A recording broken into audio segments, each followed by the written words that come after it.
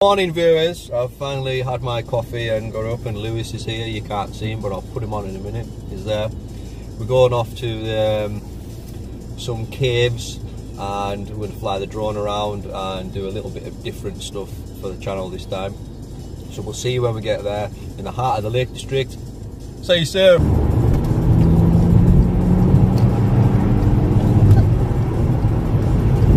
Absolute astonishing power from the Golf there, brilliant. There was no holding back, there was no hesitation, it was just utter grunt. Brilliant, absolutely brilliant. This is all going in the vlog. Guys, we're out the car now, we're all set up and I've been searching for this place on the internet for quite a while. It's like a rocky sort of quarry type thing. Again, I'll do more voiceovers in the video when it's done, but look behind me there. Look at that. Look at that.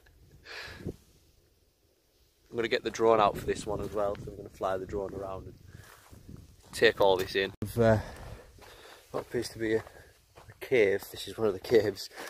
And it looks like at some point there's a car fell in here. The bonnet. Looks like an old Fiesta, like a Mark II Fiesta.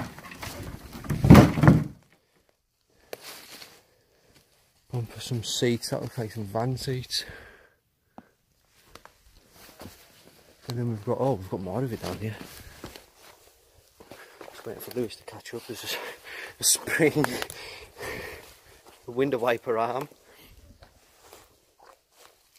seats, car wings, doors. What's going on? What is going on here? It's like a full-on car being abandoned. What's happened? I hope someone's just dumped this here and not fell in. There's a full-on car. Oh my word.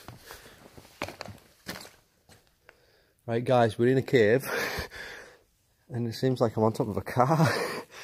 I'll put my torch on. And I've got as well, I've bought more batteries for my torch. I've got more light. So this is a cave. It's full of car parts. It's very strange. There's car parts everywhere. Like an old door, seats, house seats. Look at this. Inside of an actual cave. It's strange because it doesn't do it justice. Wow. A kid's car. Another car door. Like, what is going on? The car part in here is unreal. They're everywhere. You could build a car with all the stuff in here. Springs, wheels, batteries, doors, bonnets, wings, headlights, tyres.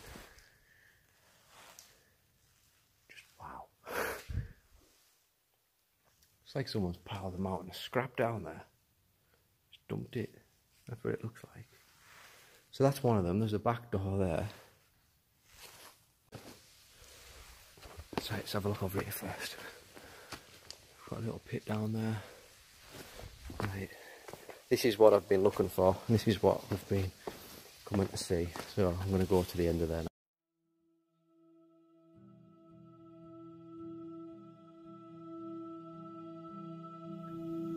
Hodge Close Quarry is just one of many slate workings in the Tilberthwaite Valley between Langdale and Coniston.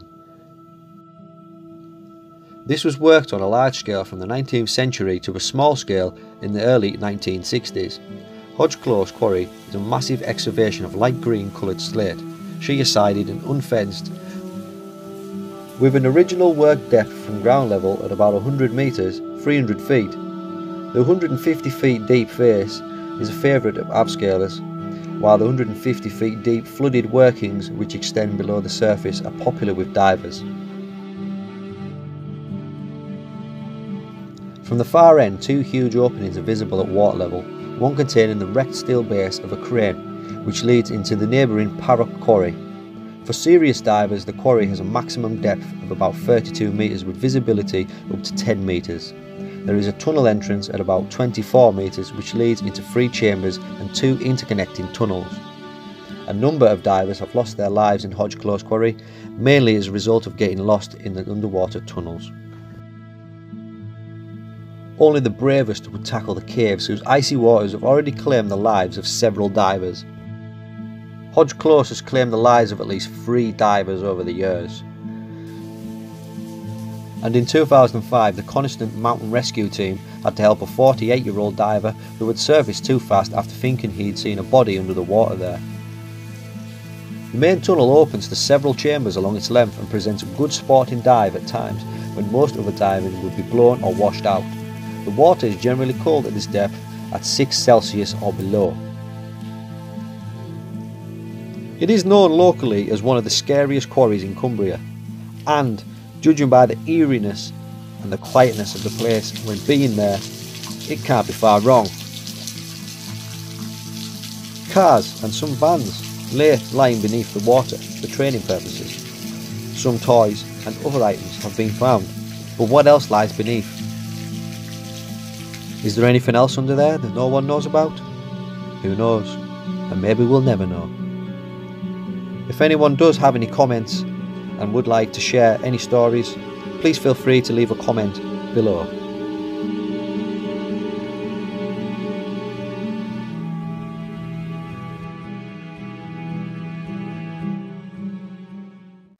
So this place is absolutely stunning. We're on the end of what seems to be either a track or a crane. I'd imagine below that water is quite deep, and that's where they would lift things and carry things from, so I imagine this would be some sort of crane. I can't see it being a track of any sort. If anyone does know, please correct me. Lewis, if you fall in there, just so the viewers know, I did try to save you.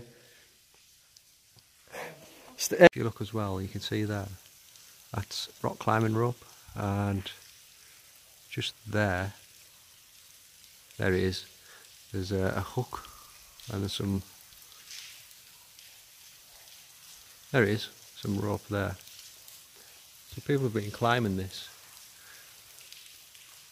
I don't blame them either, it's absolutely gorgeous.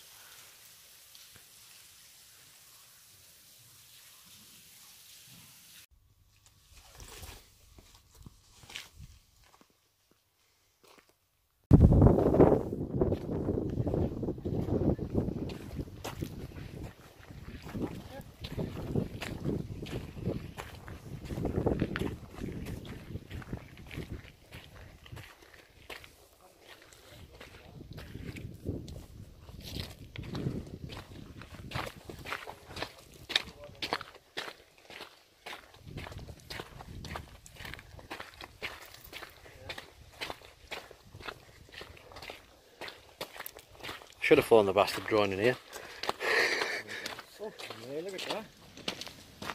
That's a cave.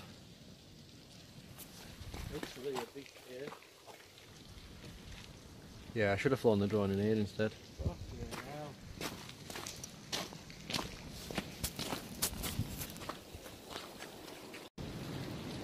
Right guys, there's been some problems with the video. Flown the drone over it, and the footage never saved, so I've lost that footage of the actual quarry itself. We came back today and it's too windy for the drone. I'm not risking it. I'm not risking losing the drone, so I'm just going to leave that part of it out.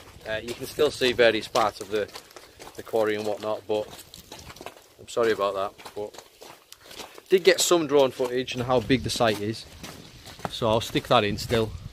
And we're in this part of it now, which is another quarry, which is very, very deep. And if you think on the same scale as the other one's 150 metres deep. And if you're at the top, you imagine where the water line would be. You think how deep this is as well. There's cars and everything in there. So yeah, this is quite astonishing, this site. It's very smart. Back to the video.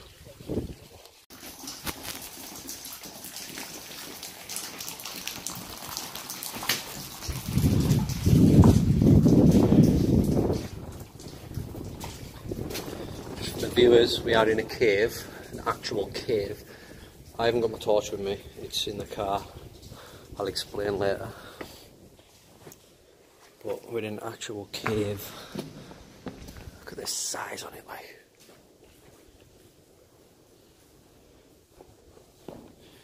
People have been here having a good time by the looks of it.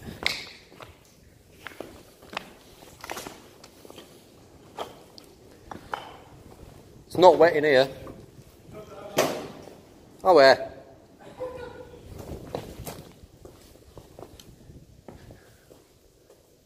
SSP. I don't know what that stands for. Oh my word, that is astonishing. Lewis, you're missing out, eh? We're having campfires and it goes up there as well. And out to an entrance there. It's like hollow out all the way. Need to try and get up there somehow. So where it takes us. We're back in a second, guys. So we're inside this bit. I've just climbed up that little slate bit there. It's like a room. Looks like someone's setting out. Look at all this slate. Fireworks. I don't know why there's fireworks in here. It's very dangerous. Loads of cases of batteries, which I would assume people have been using for torches. The amount of fireworks in here is unreal. I don't know why there's fireworks in here. Look at that.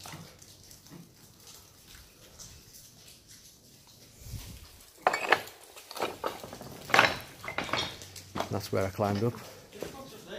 Yeah. Thank you very much for watching, guys. I'll see you in the next video. Peace out.